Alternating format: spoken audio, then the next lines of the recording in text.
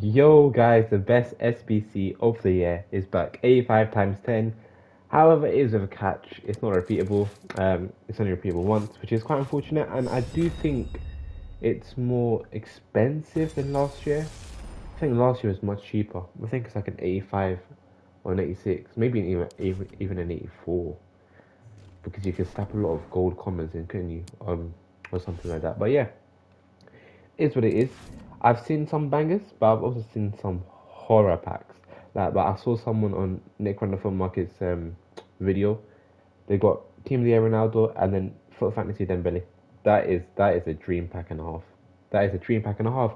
But hey, let's see what we can get in three, in two, in one. Boom.